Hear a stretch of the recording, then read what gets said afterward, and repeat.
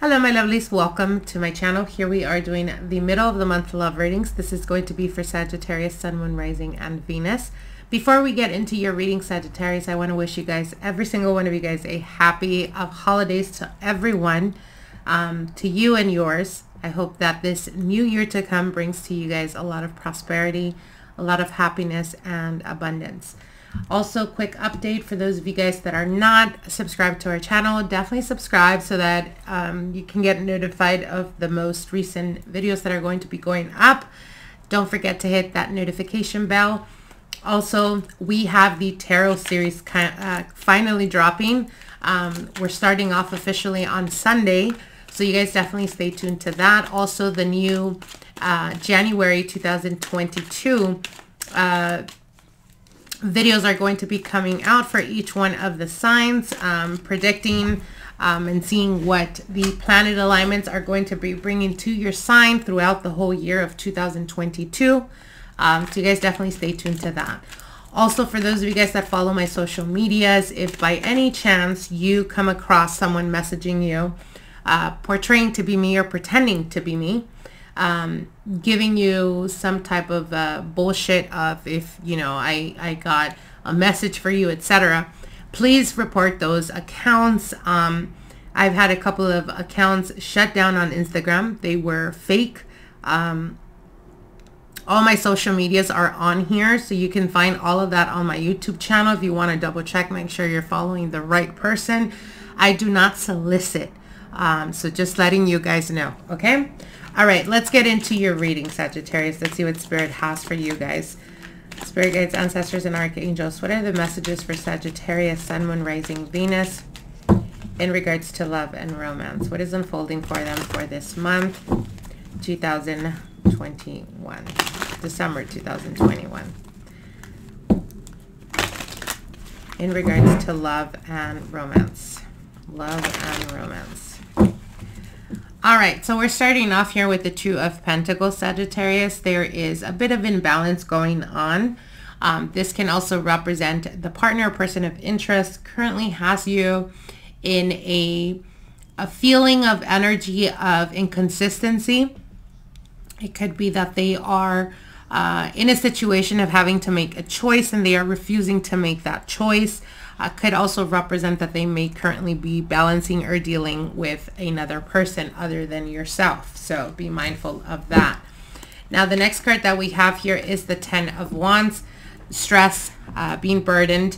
I feel like there's going to be not much momentum for you guys for this month, or the remaining of this month. I see them a bit stagnant. I feel like there is a lot of things that are influencing or going on in their life right now. Could be on a personal level.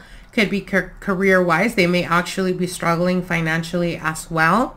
So I don't see much progress in that. I feel like they're very much in their head trying to figure out what path to take regarding their life, regarding where they're at right now. So there's a lot of internalizing that's going on with them.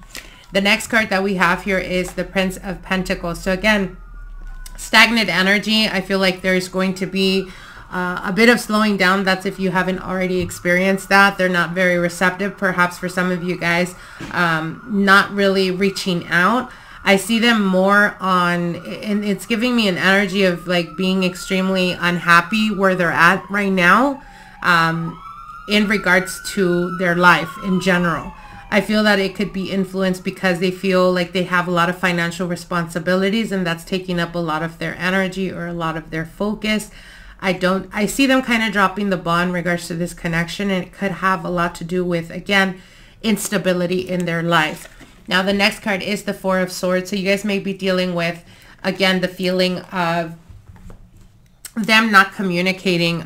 For some of you guys, there could have been some type of temporary block, some type of temporary pulling away. I don't see things stabilizing for this month of December. Again, I feel like there's a lot of things going on in their life. I feel that for some of you guys, you may be dealing with a person that is in fact dealing with another person, or could be dealing with a past relationship where they're kind of trying to get out of the situation. But what I'm hearing is they don't really know how to do it. So it could be like they've been dealing with a person from the past, someone that could be potentially connected to them. There may be children involved. There may be baby daddy, baby mama type of energy. And I feel like they're kind of like being practical about how to release themselves from this situation. But it's going to take a while. It's going to take time. So I don't see it unfolding in the month of December. Now, if you are dealing with a situation where the person stopped communicating with you, or currently you guys are not talking to each other, I don't see them coming towards you for the month of December. I feel like it's more so to do with everything that's going on in their life. There's a lot of distractions that are going on. And your oracle card here is I am sorry. So again, I feel there's not much momentum going on for you guys for this month of December. I feel like they are being pulled or being very distracted with what's going on in their life.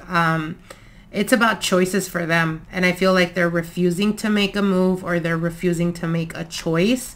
Although they may still feel that connection or that want to reach out, but I don't see them reaching out to you guys for this month of December.